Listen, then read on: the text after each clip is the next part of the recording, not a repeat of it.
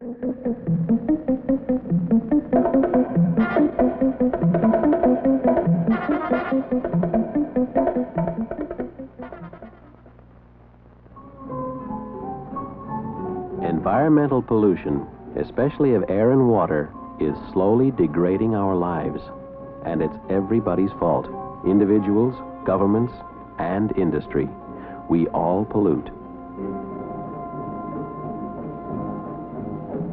Western Electric is lucky. Although we too are polluters, ours is basically light, clean industry. And we've been conscious of the pollution problem for a long time.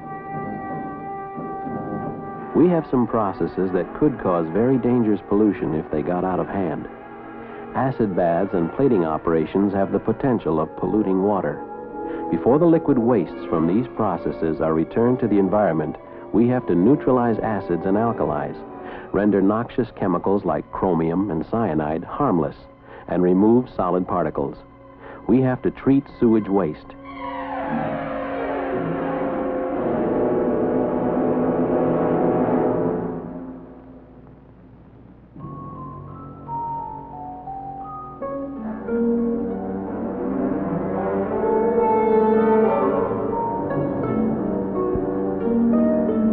All treatment facilities are constantly monitored.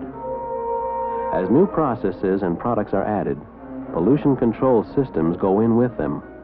Waste etching solution from this new ESS Twister memory shop at Hawthorne is being held in tanks until the treatment facilities are completed.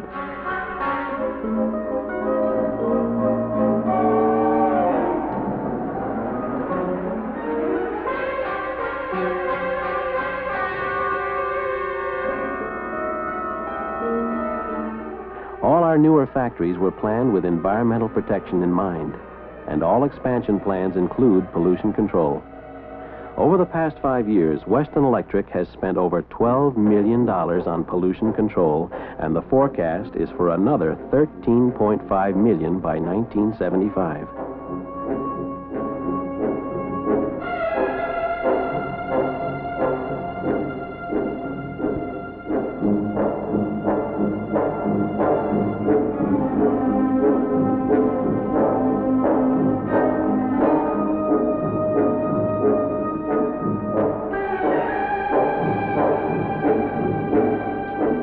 Western is looking to the future, encouraging engineering schools to include environmental considerations in their courses.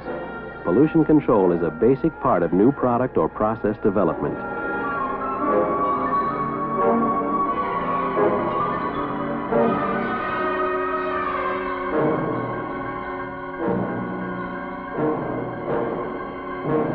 Natural gas, more expensive but cleaner than traditional oil and coal fuels, is used for heating at most of our newer plants. Some older plants, such as Baltimore, are switching to gas. Hawthorne is studying the possibility of using natural gas to power its cars and trucks.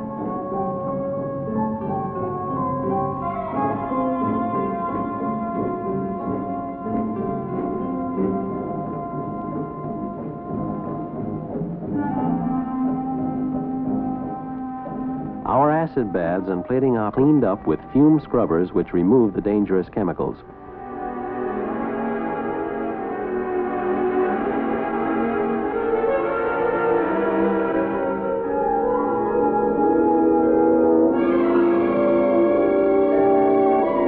We are not pollution-free.